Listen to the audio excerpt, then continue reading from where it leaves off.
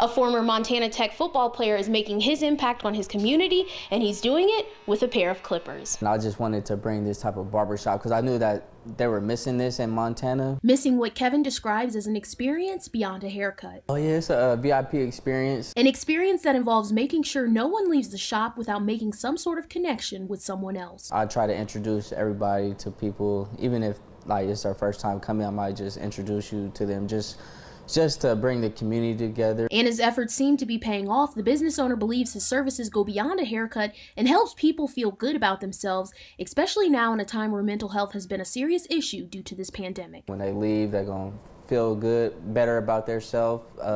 Cutting somebody's hair and getting a nice quality haircut could go a long way. Kevin's business has come a long way, and he thanks the community for that. They cut the MSU football team in the locker room before their game, so that gave me a lot of exposure and led some of the athletes that go to school here. Kevin is the only licensed black barber in Bozeman, but he says his community doesn't make him feel any different. I don't really see myself like as a minority in town or anything. I just it's just about who the person is and what they bring to the table. And regardless of a person's race, background, or social status, this barber says his doors are always open. When I moved out here, I didn't really have too much experience cutting different type of hair coming from like New Orleans. So it was great to be able to move out here. Big diversity that comes into my barbershop.